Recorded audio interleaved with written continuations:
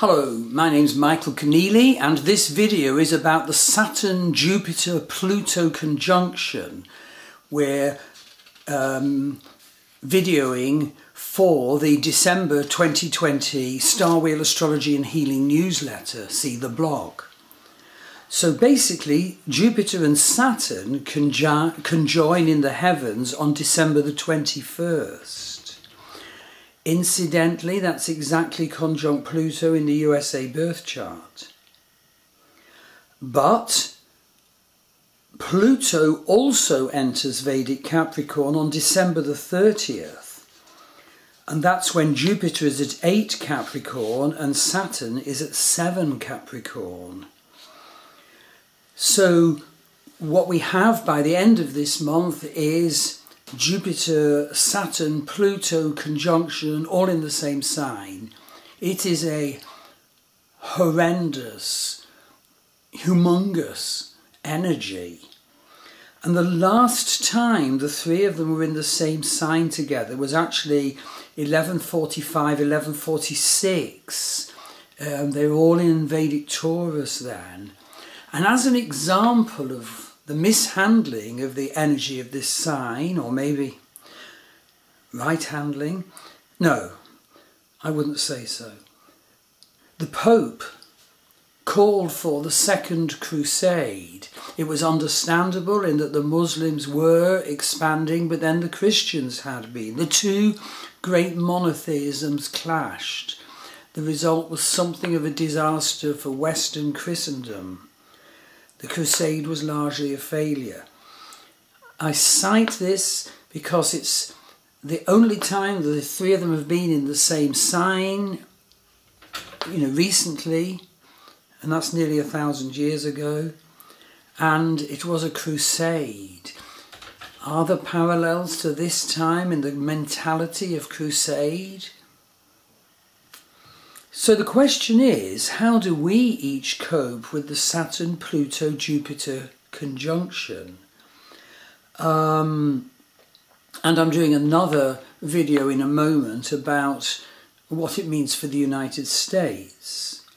You see, basically, if we individuals or our societies only experience the negative side of Saturn, this will mean tyranny and harshness, draconian harshness, deprivation, austerity. Your life or your society pinned down by tight restrictions, oppressive discipline will be on the rise, and the bureaucrats will scurry round, scrutinising our lives and our accounts to justify the wages we pay them.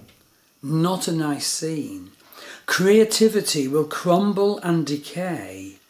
Or will you seize your light spear and become the light warrior? Often when we're faced with hard circumstances, some of us arise and manifest our creativity and manifest our special spiritual spark. So that is the sort of time we're actually in as I film this for the 1st of December 2020. And you see, it isn't just about Saturn oppressing Jupiter and Pluto. There is also, of course, a Jupiter-Pluto conjunction. This has been growing, even before Jupiter entered Vedic Capricorn at the end of last month and became very debilitated. But it has to be said that Jupiter-Pluto combination is explosion. It is vastness. Look out for explosion in your expression of yourself in your life. Make sure it's ethical, spiritual explosion of talent and beauty. You see, negatively, Jupiter-Pluto is plutocracy. And plutocracy will be making its demands now, have no doubt, especially as recession is coming because Jupiter is so fallen where he is now in Vedic Capricorn. So just to share with you where this vast energy is manifesting in my life, if that's any help to you, so you can think, where is it manifesting in your life? Well, I'm actually in Jupiter-Saturn Dasha. The Dashas are the magnificent predictive periods of Vedic astrology. More powerful than transits, but more in a background sense.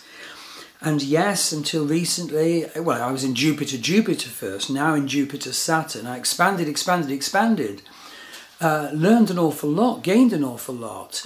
But now Saturn has been making me dot all the I's, cross all the T's relentlessly, particularly as he retrograded to standstill recently. Okay, he's moving forward now, but it's minuscule movement forward. He is still making the demands of his retrograde for everybody to dot the I's, cross the T's, tie up the loose ends. Are you doing that in your life?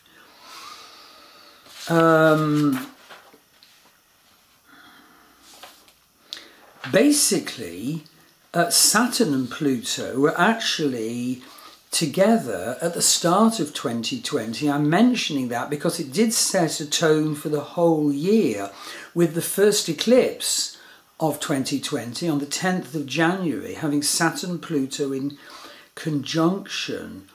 And I think you can so see this obviously in the United States, where opposing forces are pitted against each other. And so basically we have to balance the two. Saturn is structure, strategy and discipline. Pluto is going into our darkness so as to find what's buried there. All our negative points, our fears, our regrets, our shames, but also so often our strengths, because our parents didn't want us to be as strong as we could be, or this society or our employer didn't want us to be. So at this time, we are actually called to go into our darkness, to liberate the light and power that's there, and at the same time honour Saturn by creating a strategy and a structure for the expression of your light. That is what this energy is about at its highest. You see, if Saturn wins, we are left a robot acting out the rules and the procedures. If Pluto wins, there is darkness and war. But we want to manifest the higher successful combination of the two.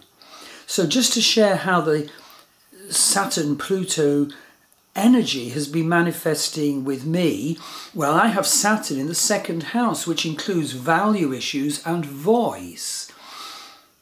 And I believe I have found my voice in the editing of my 5th novel that I started writing just before we emigrated to Ireland, but I had to stop writing with a change of country and 2 moves of house. But now at this time I have been impelled to resume the writing of my novel. It's about the Morrigan and the Dagda, two of the greatest gods of the ancient Irish. And of course I also run Sacred West of Ireland tours, so I'm going to offer vision work in relationship to these great gods. Once again, when the coronavirus restrictions are raised, I was offering them magnificently up to March of this year when lockdown came in. But the point is, I'm developing the chapters of my beloved novel through doing vision work. And I'm so grateful for the vision work. I always do it outdoors. It always helps me embody and to meet these great gods and goddesses and land spirits that Ireland is so full of. You know, I don't have much time for writing, but I so love it each evening when I have had a chance. And I'm only telling you this, so in that way I honestly think it's helping me come more into my power and my talents. Maybe this information will be helpful for you to come more into your power and your talents. And just on the power of Pluto, let me share, Pluto in the heavens is transiting my Sun-Moon opposition. I was born at the full moon. And Pluto at this moment is actually square the Sun and square the Moon. And basically, you know, my power, I think, was considerably held back by a very difficult start in life. But I feel, and yes, thanks to the help of certain other people, and, you know, the many, many studies I've done, I feel I'm at last embracing my power. Look at where your Pluto transit is in your chart. Get a reading from me to throw light onto this giant energy. My wife Maggie Pashley does many wonderful healings online. See www.maggiepashley.com. And also a colleague of ours, Elizabeth Hendricks, has just launched an online Kabbalah course. It's detailed on the Star Wheel Astrology website. And I have found it so magnificent to experience her transmitting the energy of each Sephiroth and feeling that in my body. You too can do this.